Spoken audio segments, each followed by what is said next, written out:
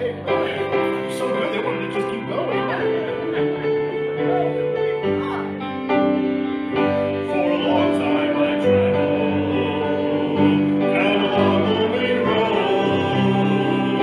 My heart was so heavy, in sin I sank low. Then I heard about Jesus, what a wonderful hour. I'm so glad that I found out He would bring me out from His saving power. Thank God I am free, free, free from this world of sin. Washed in the blood of Jesus, been born again. Hallelujah, I'm saved, saved, saved by His wonderful grace. I'm so glad that I found out He would bring me out and show me the way. When we sing that second verse, when we get that part that says free, free, free, think about what we're free from. And think about what we have to look forward to. And then we can say, hallelujah, I'm saved, saved, saved. Let's sing on that second verse. Like a bird out of prison, that's taking his flight. Like a black man that God, in that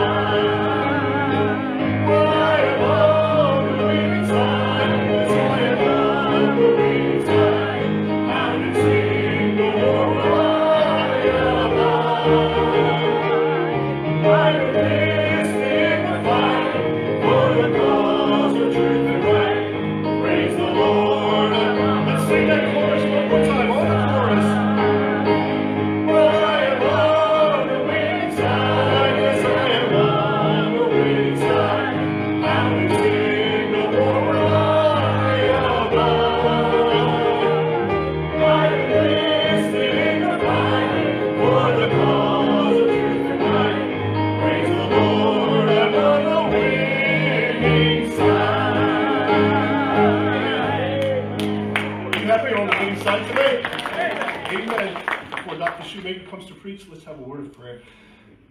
Lord, thank you so much that we are on the winning side. Lord, thank you that we can boldly proclaim that we are saved, saved, saved. Amen. And Lord, we're looking forward to that day, Lord, when you call us home. But Lord, we know that while we have breath, Lord, there's work to be done. Amen. And Lord, I know it's not work that we can do in our own power, but Lord, through the Holy Spirit's filling. Amen. Through the Holy Spirit's leading, through the Holy Spirit's power, Lord, we can do great things for your glory. We're praying tonight, Lord, that you would continue to just empower us, Lord, continue to bless us, continue to, Lord, to speak to our hearts about the mission that you've called us to do. And Lord, may we, even now, Lord, be preparing our hearts, Lord, that you would soften our hearts, and Lord, that all distractions would be put aside as we hear from you. Lord, we ask you to bless this time, bless the preaching of your word. In Jesus' name we pray. Amen. Amen. Well, all right. Well, how many are on the winning side tonight? Thank God for that. I was a teenager. My youth pastor said it doesn't cost any more to have a good time than a bad time, so you may as well have a good time. I thought about that many times through the years. God hasn't called us to endure the Christian life. He's called us to enjoy it. Amen. And we need more Christians like that, for sure. I appreciate all the music this week. Of course, we had the Merrills here on Saturday and Sunday, and then we provided the music from that point forward. And every single one has been a blessing. Congregational singing has been a blessing, and I rejoice in that. Listen, I go to some churches, and I wouldn't want to be sentenced to those churches based on music. I mean, oh my gracious. I went to one, and I had never been there, and I came home, and my wife said, "What'd you think?" I said, "Well, Sharon, I was there 5 days, and they sang every service, and I didn't know one song. I mean, not one song in 5 days. And I mean, I've been at this for a long time. And I mean, to not have a song I've never heard, it was unbelievable. Well, we've had some great times together, great days, and I've sure appreciated it. Thank you for coming out. Thank you for being faithful. Many of you have been here just every time, and I appreciate that. I know your pastor appreciates that for sure. Faithfulness is such an important thing in the Christian life, amen? And it is only because God is faithful to us, right? I mean, that's it. He's faithful to us, and because he's so faithful to us, we reciprocate that in being faithful to him for sure. And you know, every time I've been down here, I've looked at all these beautiful decorations, and I don't know who put that together, but that's really nice. Who did that? Is that person here? Who did that? Debbie Brower. Where's Debbie Brower? Debbie Brower on the screen. Well, it's beautiful, isn't it?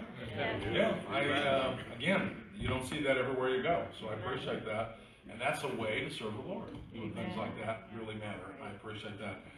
I was thinking today about how often I've been to this church through the years. And I keep a incredibly detailed listing of every sermon I preach, no matter where I preach it. In fact, every sermon I have is numbered, is categorized. And I can go to any church that I have 600 churches or more that I preached at, and I can tell you what I preached, when I preached it, the service, etc., etc. And so I looked at the record for this church, and out of the 40 years, if you count the couples retreats that we have over in Pennsylvania that I've done several times, I have spoken in this church 22 out of the 40 years.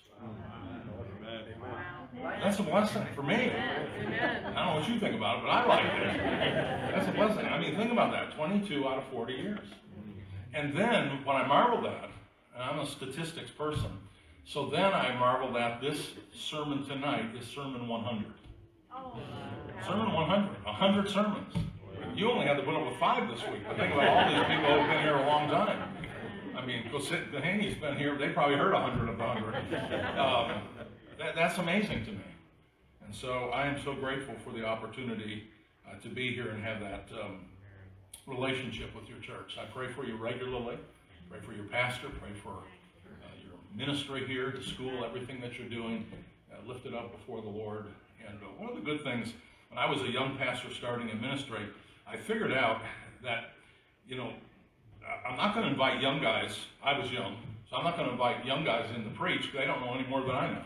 I'm going to bring in the older guys that can teach me something when they come. And that helped develop me and mentor me in the ministry. And they always, you know, were encouraging and helpful. And so really at the end of the day, that's what I hope this has been. I hope it's been an encouragement to you in your Christian life. And just kind of charge you up and you know, just give you a desire to serve God with a greater commitment, a greater level of faithfulness than ever before. When I was talking about those sermons, one of my mottos is you organize or you agonize. Another motto is when in doubt, throw it out. My wife rejects both of those. I mean, you know how you marry your opposite so often? Well, we are off the continuum. I promise you. And so it has been an interesting journey for all these years. On the way over, I was telling her that several of the ladies have asked about her and said different things that were kind about her. And she said, well, you just tell them what got me through this lockdown has been prayer and chocolate. So I thought I would share that along with you tonight. And that is indeed the truth. All right, take your Bible to the Gospel of Luke, if you would, tonight. Luke chapter 19. I want to read a verse that I referred to earlier in this conference. Didn't spend time on it, didn't read it, I just referred to it or maybe quoted it. But I want to use it tonight as a springboard into our message this evening. Luke chapter 19. And look with me at verse 10. Jesus here is speaking, and he said, for the Son of Man, by the way, that was his favorite name for himself. When Jesus referred to himself most often, of all the names, he would refer to himself as the Son of Man. For the Son of Man is come to seek and to save that which was lost. This verse comprises a 16-word mission statement of Jesus Christ. His personal mission statement. Now, to better understand and appreciate his mission, it's always helpful to understand what his mission was not. For example, his mission was not to walk on water. Now, he walked on water. When he came, he walked on water, but he didn't leave heaven to come to walk on water. And his mission wasn't to raise the dead to life. He did that. We know that he did that. We have record of that. But that wasn't his mission. His mission was not to restore physical sight to the blind. Now, we know that he did that.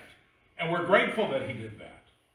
But he didn't leave the presence of his Father to come down and simply restore sight to the blind. He didn't come to feed the hungry. Now, we know he did that. Well, we have records where he fed over 5,000 people at one time. And by the way, in that passage about the feeding of the 5,000, we often say the feeding of the 5,000, the Bible actually says that there were 5,000 men. So when you add the women and you add the children, he probably was feeding somewhere between 15 and 20,000 people, without exaggeration. But again, he did that, but that wasn't his mission. He was not motivated to leave heaven, to leave the presence of his Father, to do any of those things. He came for this reason, to seek and to save that which was lost. That's what we need to focus on. That's what ministry at the core is all about. However God utilizes our talents and our time and our ability for his honor and for his glory, to do anything from decorate the auditorium, to clean the auditorium, to run the PA system, to take care of the nursery, to run a children's program, to run a school, whatever it may be, fill in the blank, singing, preaching, whatever, it's all for the purpose of seeing people come to Christ. Amen. That's the mission. That's what it's all about. Jesus was all about reaching lost people. Amen. And we need to be about reaching lost people. We have to be that.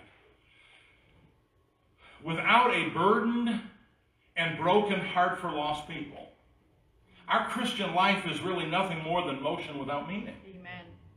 It's activity void of spirituality. It's all talk and no walk. In fact, I would be so strong as to say that we become abusers of God's grace.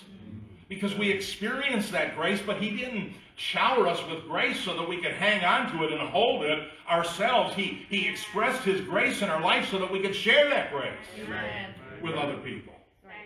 And our churches have become museums for saints instead of clinics for sinners. And how tragic is that? To just be a museum for Christians instead of a clinic for lost people. So I want to take you back to chapter 10, to a very familiar portion of Scripture, a familiar story, a parable. And I want us to learn tonight, or I want to remind you as I remind myself, of how to cultivate a broken heart for lost people. That's what I want to speak on. How to cultivate a broken heart for lost people. Folks, let's not be so comfortable in our Christian living that we fail to reach out to those who do not know or enjoy the God that we serve. Luke chapter 10.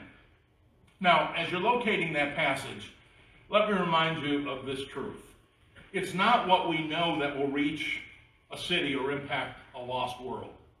It's not what we know. It's what we're passionate about. I've used that word passion several times this week. It's what our heart is moved to do. The heart is the real person. You know, when we love God with all of our heart, by the way, that's the great commandment, amen? We love God with all of our heart. That's not the organ that pumps blood. It's the real person, the authentic person. When I say, Sharon, I love you with all my heart, I don't mean I love you with my blood pump. And that's not very romantic. It's the real person. It's who we are at the deepest of our core. So the heart is where passions arise. The heart is where faith is activated. The heart is where love is demonstrated. The heart is where our resources, our time, our talent, our treasure, and all the rest are directed. You've heard this said, I'm sure. People do not care how much you know until they know how much you care. And I think we need, as believers, to kind of elevate our care meter, to get our care meter up a little bit higher. And as I speak to you, I speak to me. I'm not standing here before you tonight saying I've got this mastered. The reality is I meet few people that I think have this mastered.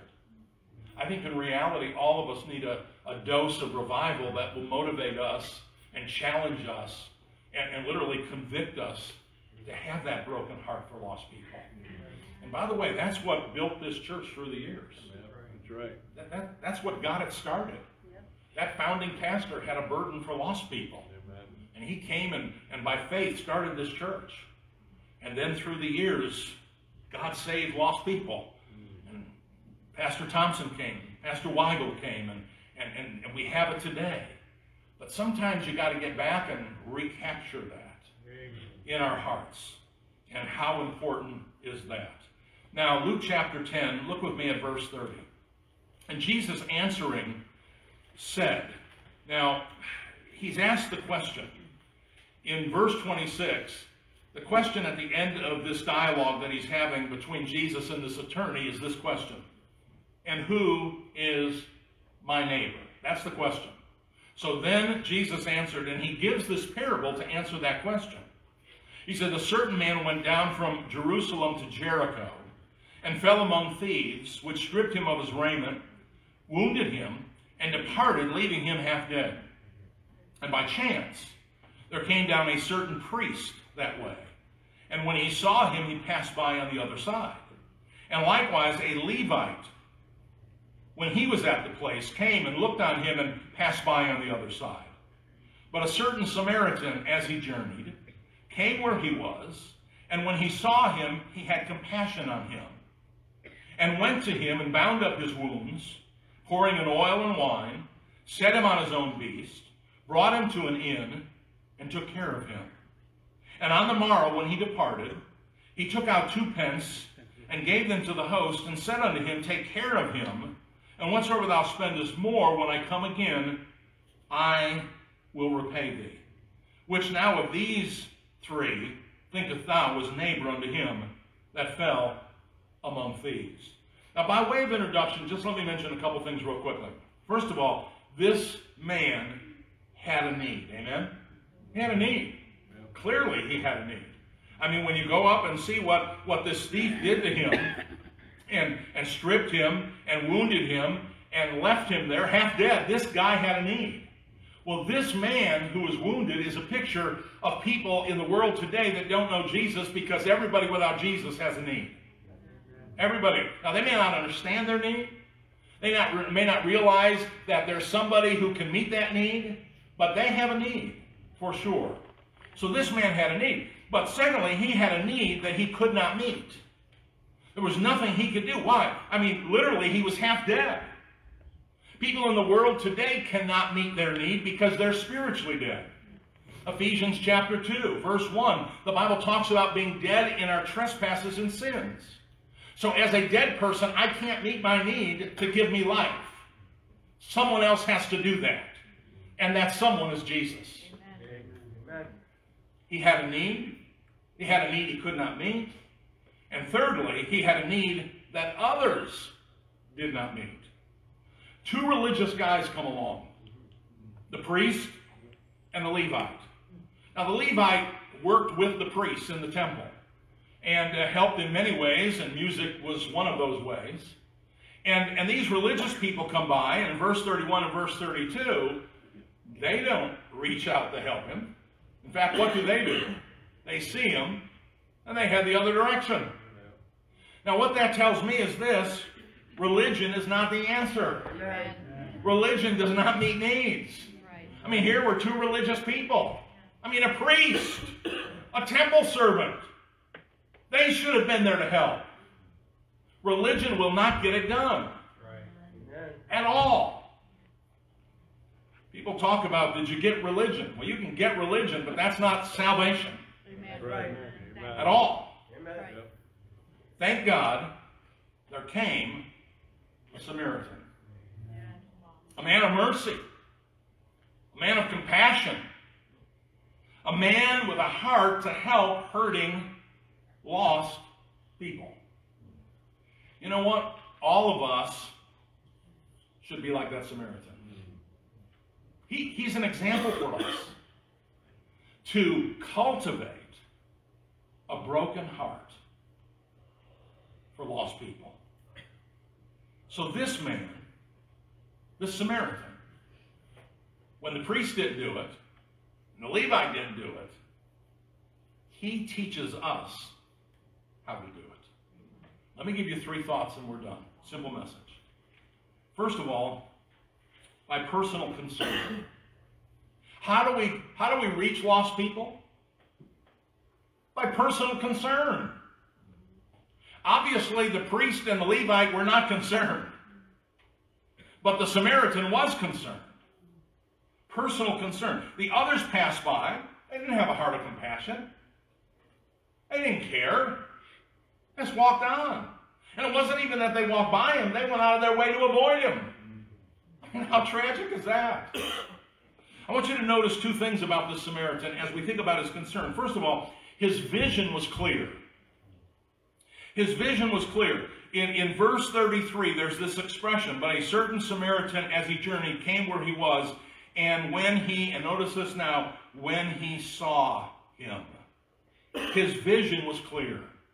Folks, if we're going to reach lost people, we have to see people as lost and in need of Jesus Christ. Yeah. If we see them as wealthy people or happy people or successful people or whatever other word you want to use to describe them, that's not going to motivate us. That's not going to challenge us. We have to see people without Jesus as people without Jesus. Amen. Our vision has to be clear. And so I ask myself, as I ask you, as we encounter people every day of our life, do we have vision to reach those people? Does it matter to us that they're not saved? Does it bother us? Does it concern us? That they may die without Jesus Christ and spend eternity in hell. The question was asked in Lamentations chapter 1, verse 12. Is it nothing to you as you pass by? It's a great question. Is it nothing to you? Also in that same book, Lamentations 3 and verse 51, it says, mine eye affects my heart. In other words, what we see should affect how we live, what we do. Do we see? Now, many of us have been saved for a long time. And many of us, having been saved for a long time, you know, there's a fine line between separation and isolation. You understand what I'm saying? In other words, God's called us to be separate from the world. In other words, we're not to mimic the world. We're not to love the world. We're not to be conformed to the world. So we're to be separate. There should be a distinction. In fact, the Bible calls us peculiar people. I've met some really peculiar people. I think the most peculiar people I ever met are in church. Well, not here, of course. So separation is a biblical truth. It's a biblical doctrine. But you know what? Our separation can become isolation. We can become so narrow and so separate that we don't even have relationships. We don't even know how to connect with people. We just kind of isolate ourselves. And I find people saying to me, good Christian people saying, well, I don't even know where to look. I'll tell you where to look. I'm going to give you 5 words. I hope you write them down. If you don't get anything else, get these 5 words. You want to know where lost people are? Number 1, location. Where you live. Location. I've got some neighbors on one side of me. There is nothing other than our street that, you know, and we're breathing and we're people, that would connect us. I mean, they are totally different than us. But I am bound and determined to see them come to Christ. Amen. I mean, we're doing everything we can to build a bridge. Now, they're strange. They're different. And I'm sure they're sitting home sometime talking about those kooks next door. They're really strange. So it's a two-way street. We're just living in different worlds, so to speak, even though we're right next to each other. But I'm telling you, there are people in and around us, where we live, that need Jesus Christ. Amen. It's interesting. Sometimes we will go all the way across town to witness to somebody who visits church, but we won't go next door to people we know. Location. I'm going to give you the second word. Education. Where do you go to school? I'm not just talking about students. I'm talking about, you know what, many adults take classes at night, or they go to seminars for their job, and they meet people and connect with people in those in educational environments. Those are all opportunities to reach out and see someone come to Jesus Christ. So we have location, we have education. Here's the next one, vocation, where you work. I know you have to be careful about that. I get that. But you know what?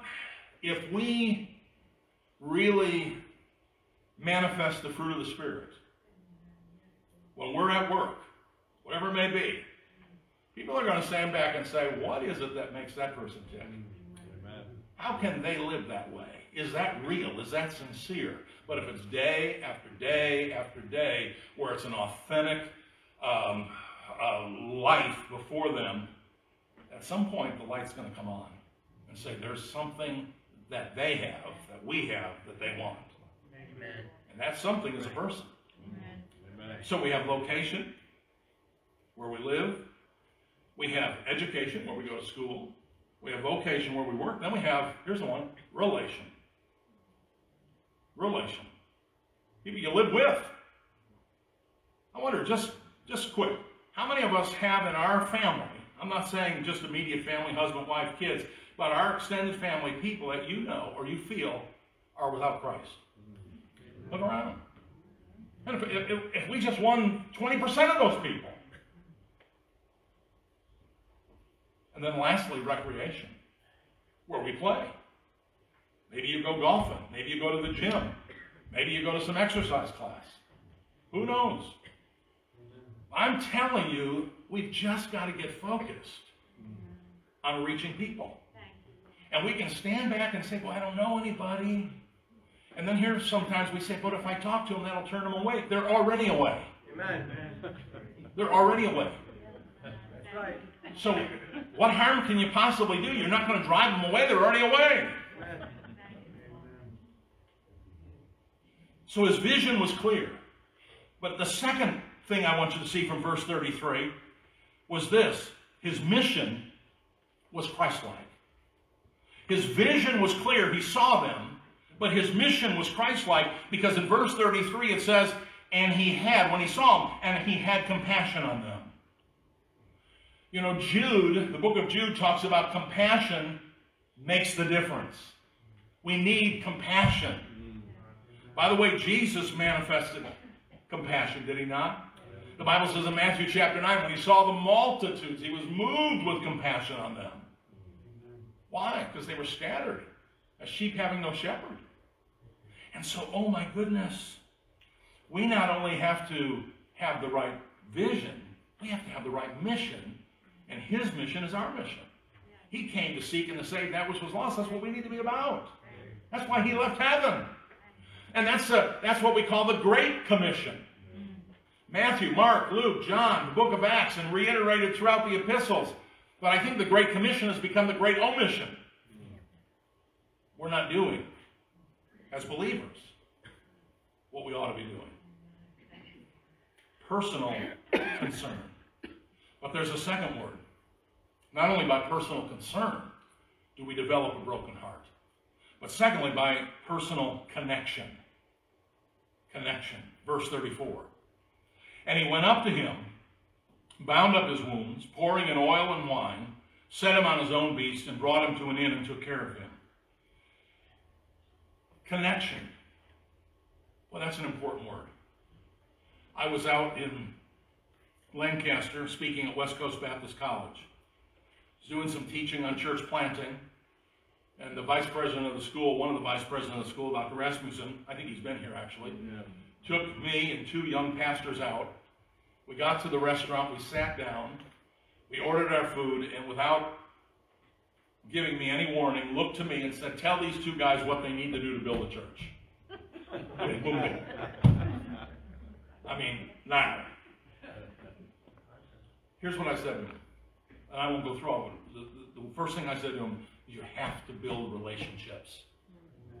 If you're going to plant a church, if you're going to pastor a church, if you're going to be a godly Christian, if you're going to be a servant of the Lord, you have to build relationships. You got to connect to people. You can't reach people if you don't connect to people. It's like the old adage I would say to Sunday school teachers when they teach, you got to win the child to you before you can win them to Jesus. Amen. Because in their little mind, that's you represent Jesus, and if they don't like you, they're going to like Jesus. But if we work hard to connect with people, oh my gracious, that opens up this door of opportunity. Folks, let's not avoid people. Let's connect with people. Let's connect.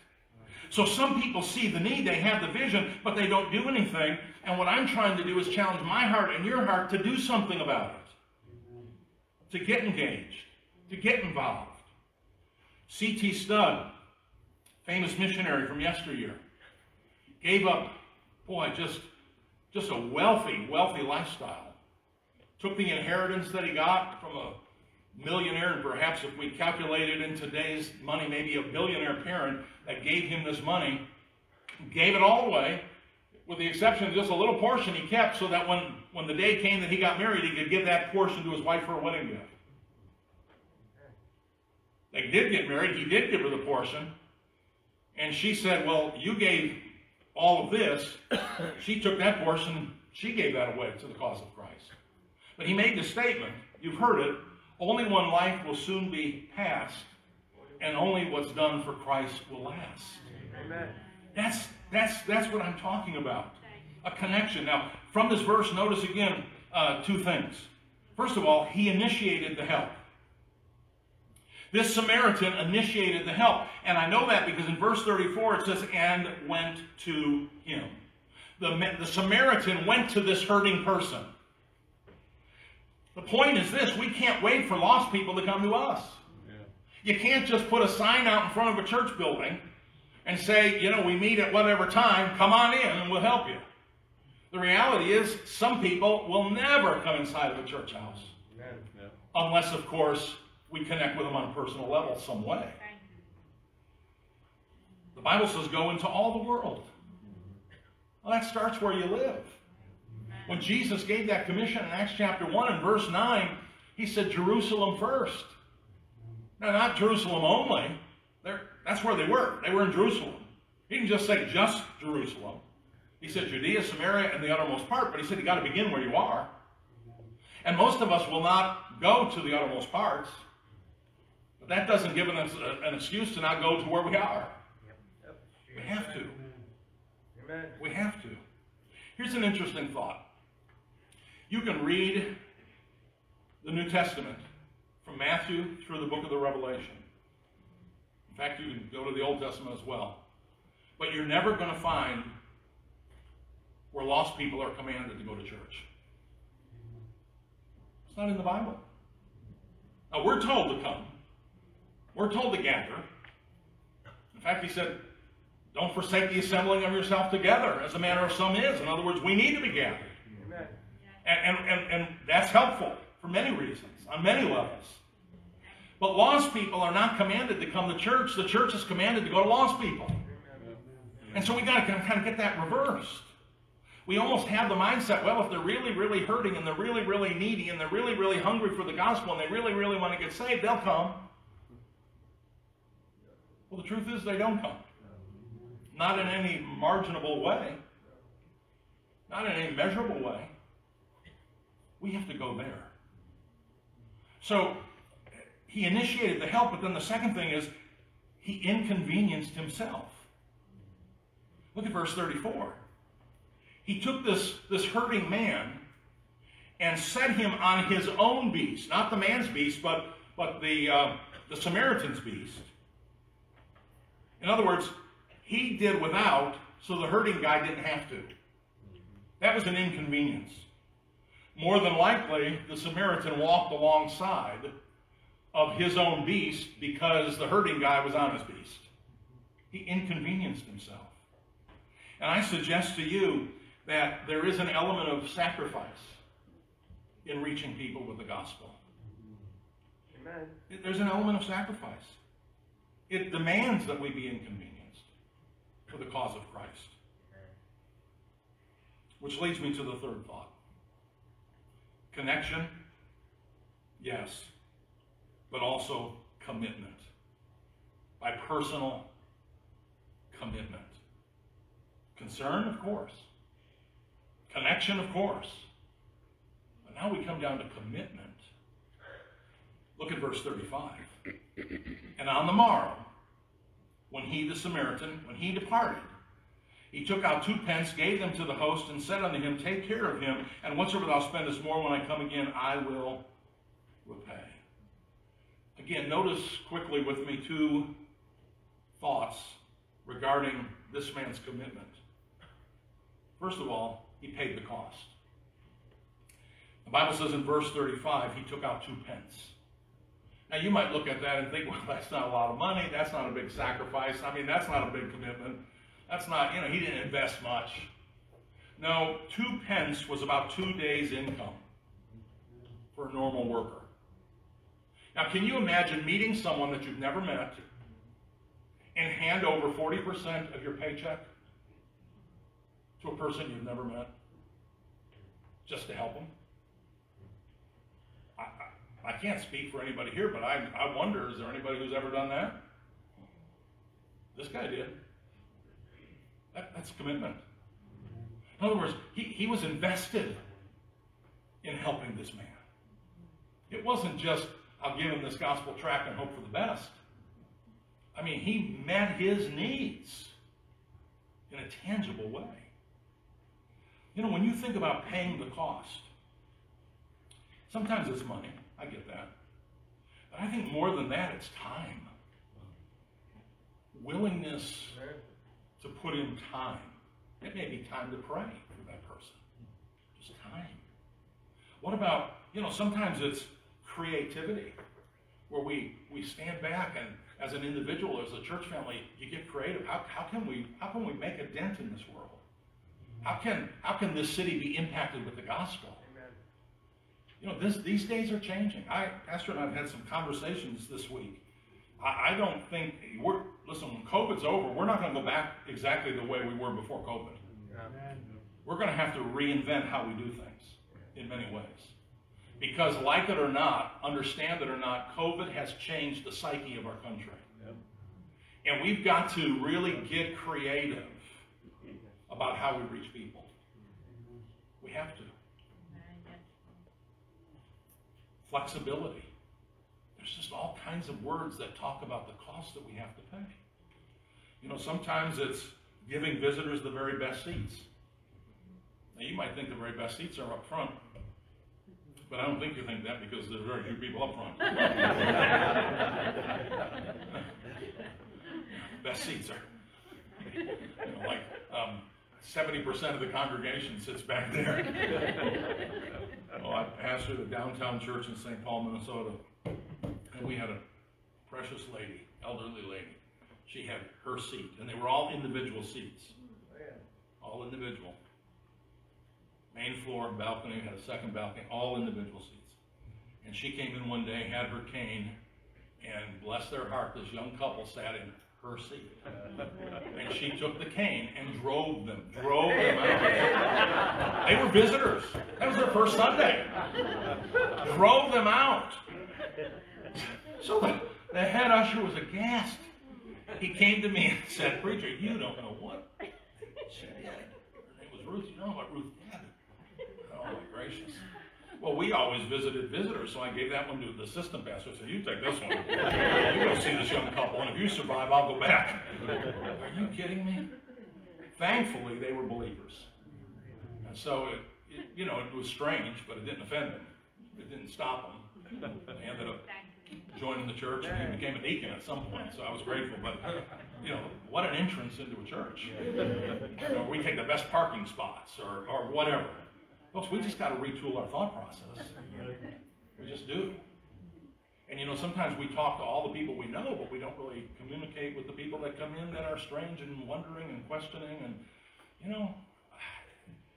you realize there's a lot of people that have never stepped foot in a Baptist church. Yep. That's a strange thing to them. I was trying to win a Catholic lady to Christ. And she said to me, she said, "Well, I'll go to your church on one condition." I said, "What is it?" She said, "You go to my Catholic church." I said, "No problem. Really? I'll go. I'll go." Now, I knew whatever they did there wasn't going to affect me. Right. I went. It was a Saturday night deal. Now, listen, I don't know what they did when they got there. I mean, they were blowing smoke and bending and all kinds of stuff. I was talking words I didn't understand. So, I just kind of sat there and marveled at it, to be honest with you. But here was the point. It dawned on me. How I felt in that Catholic church is how many people who are unchurched, unsaved, feel when they come into our churches for the first time. What is this? The songs you sing? They've never sung those songs. Angels, prostrate, fall. What's that? A medical thing? I mean, they have no idea what we're saying or doing. And we wonder why they don't come back. They run for the hills.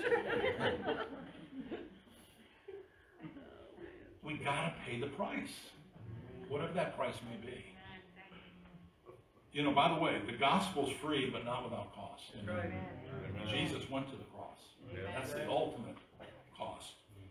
Missionaries go to the field. You see them up on the wall. That's a cost. And giving is a cost. Praying is a cost. So he paid the cost, but the second thing I see is this. When we think about commitment, is he made a long-term commitment. Because in verse 35 it says, "Whatsoever thou spendest more, when I come again, I'll repay thee." In other words, he invested in the man right then, but he was willing to invest in that same man later. Now let me tell you what, and I'm a Baptist. Someone said, "What would you be if you weren't a Baptist?" I said, "I'd be ashamed." I mean, I'm a Baptist. So I want you to understand that context. I'm happy to be a Baptist. There's a reason I am. There's a conviction. But a lot of people aren't Baptists and want to get to heaven. Of course, we know that. It's not joining a church. It's not even the Baptist way. It's Jesus. We get that. I understand. But when we get so focused on the denominational label, and I am, but other people don't always understand that. And so we have to be willing to be patient and helpful. But one mistake that I think we made, or one thing we've overlooked historically as Baptists, is by and large in our movement we've done a pretty good job of evangelizing. Amen. I think we've done a despicable job at discipling as a whole. I mean, we've reached people, but are we keeping people? And I'm not hammering your church, I'm hammering our movement. I'm hammering Baptists. I'm one. I pastored. I mean, that's an issue. Folks, it's not win them, wet them, and lose them. That's not a strategy. That's not a strategy to build this church. You win them, you wet them, and out the door they go. No, it takes a long-term commitment. I was pastoring a young guy, trying to figure it out. And, man, we were winning people. But we were winning people. But we weren't doing anything with them. We won them. Easy come, easy go. And it burdened my heart. And I sat down and God gave me just scripture. And the thing I marveled at was the phrase that people were with Jesus. They were with him. And I realized that their training was because they hung around Jesus. Amen. And what I thought is, we got to get these new converts to hang around us. We got to hang around them. Yeah. They need to see it, not just hear it. Amen. And so I sat down and wrote a discipleship course called What's Next? You're saved. What's next? 8 lessons. And our theory was to get into the home. Don't do it at church. Get into their home. I want to get into their home. Why? I want to see what's going on in that home. Number one. Number two, we might win the man or the wife or whomever, but I want to win the whole family. So I'm going to get in there. And thirdly, because they're like baby Christians, and you don't put the burden on the baby. If you say, hey, we're going to disciple you on Wednesday night, come to church, guess what? If it's as cold as it is out there tonight, they probably won't show up. If it's raining or snowing, they're not going to show up. You don't put the burden on the baby. You don't take the baby from the hospital and plop up in the crib and say, now if you're hungry, come on out here in the living room. We'll feed you. Go to the kitchen. No, the burden's on the parent. So if we birth them, that is, if we lead them to Jesus, we need to parent them. We need to keep the fruit that remains, is what John 15 and verse 16 is all about. So there has to be a long-term commitment. So when we see someone come to Jesus, boy, we've got to work really hard to build them up in the faith and encourage them and teach them the Word of God. And that faith comes by hearing, and hearing by the Word of God. That strength, that stability, that encouragement. It's amazing. You know, when I pastored in St. Paul, Minnesota, and when we finally got this kind of in effect, and I taught our people, and we all got on the same page, we were keeping 80 to 85% of our adult converts. They were staying. And I promise you, prior to that, it probably was 20 or 25%. But we had a strategy of how to do that. And folks, it takes all of us to do that. It's everything for assimilating them and being friendly to them and answering their questions and smiling. You know, assimilation, people can join the church. Church membership is easier than assimilating. Assimilating is when they're absorbed into the church. I mean, they have a sense of belonging. When people joined our church, I had what we call the 90-day visit. So once they joined, 90 days later, we went to their home. How are you doing? You making friends? You feel comfortable? You got any questions? I felt like most people would hang in for about 3 months. But what I discovered is, after that, they begin dropping away if we're not really ministering to them and helping them. And so, again, putting all that together, well, who does that? It takes people to do it. That can't just be a pastor's job. It's got to be everybody's job. And some people are really gifted soul winners. I mean, listen, they can just witness, and it flows, and it comes. And other people aren't necessarily that gifted, but in that area. But boy, they can sit down and teach the Bible to somebody. Figure out what you're gifted to do. Figure out where God has blessed you. And it's like music. You know, I hear people sing, and I marvel at that. That's not mine at all. But thank God it's there. It's in the church.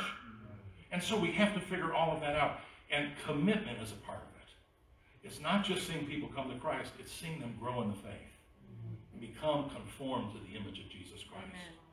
So he invested in the man, not just then, but after that. So when you take the wounded guy out of the picture, there's really three actors. You got the thief, you got the two Jews, and you got the Samaritan. The two religious guys. So the thief said, what's yours is mine, I'll take it. That was his motto. The two religious guys said, what's mine is mine, I'll keep it. But the Samaritan had it right. He said, what's mine is yours. We'll share it. God, to whom much is given, much is required. If God has saved your soul, it's incumbent upon you, as it is upon me, to share what he's given to us. Amen. We have to. And that is such an important truth. So let me give you the application of the story. Verse 37. And he said, the man that asked the question in verse 29, and he said, he that showed mercy on him. Then said Jesus unto him, and here's our application, go and do thou likewise. What that Samaritan did is what you and I need to do. And if we do that, if Ocean County Baptist Church really gets revived and really gets revved up and really gets excited about reaching people and discipling people, oh my gracious, are you kidding me? Your greatest days can be ahead. That doesn't minimize the past at all. You've had phenomenal 40 years. But you can have a phenomenal future. But it all comes down to having a heart for lost people. Amen? Amen. Let's pray. You know, our heads are bowed and our eyes are closed. And boy, I just pray that God has touched some hearts tonight. I wonder tonight, do you have a broken heart for lost people? Does it matter to you that there are people in this community dying without Jesus? In your neighborhood? Your relations, your location, your recreation? All of those areas we talked about. I wonder how many say, preacher, God has spoken to my heart. And as you were preaching, I thought of somebody tonight. I thought of a friend, a neighbor, a coworker, somebody. God just brought into my heart, into my mind. That lady, that man, that friend, that teenager. And I wish you would pray with me as I pray for them. Just slip your hand up tonight. Do you have a broken heart for somebody? Oh my gracious. So many. In a moment we're going to stand and I'm just going to ask him to play. And I'm going to pray, and after that he'll play. Why don't you come and just pray for that lost person? Why don't you ask God to just break your heart for that lost person? Not just that person, but anyone that you can reach for the cause of Christ. Oh, would you do it tonight? Let's stand. Our heads are bowed, our eyes are closed. Dear God, tonight, we don't want to be like the religious guys. We sure don't want to be like the thief. We want to be like that Samaritan. We want to be like him. He had concern. He had connection. He had made a commitment. May that be us. Lord, tonight, hands all through this building were lifted, saying, yes, God put somebody on my heart, a neighbor, a loved one, a coworker, somebody at the gym, somebody on the golf course, somebody at school. He put that person on my heart, Lord. And tonight I'm going to come and I'm going to ask you to give me the boldness and the wisdom and the ability and just the faith to be able to communicate the gospel and live that gospel out before their eyes and pray that they'll come to Jesus. Oh, Lord, that would be such a wonderful thing. Lord God, I pray. Oh, I pray for the folks tonight. Work in our hearts. Our heads are bowed as he plays. Would you come tonight? Bring that person before this altar tonight. You lifted your hand. You're burdened for them. You're concerned about them. Don't come for me. Don't come for the preacher. Come because God has touched your heart about that person, or people generally that you're concerned about. Oh, just take it before the Lord.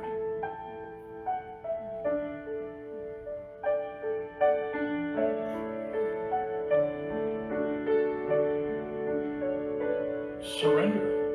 Sell out. Let's not be like that religious person. Let's be like the Samaritan.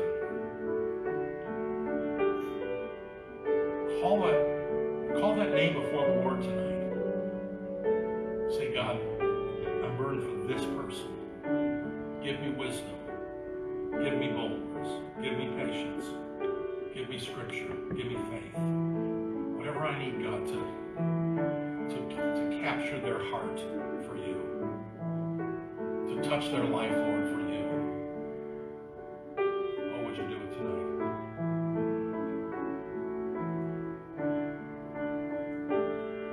If we don't do it, who will?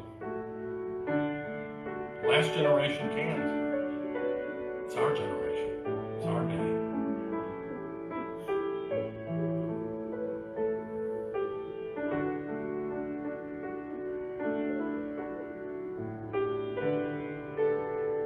People are still praying. There's time. Maybe right where you're standing.